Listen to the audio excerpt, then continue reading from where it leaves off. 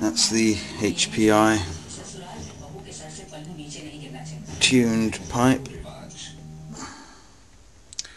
Gives it nice acceleration, bit of low end grunt, loads of extra torque.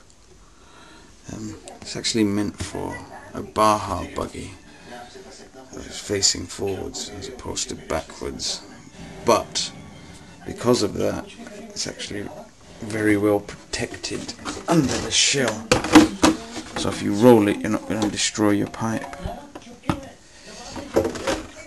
Sent me this by mistake, so I just fitted it on to see what it looks like very soon, to be put up on sale on my eBay.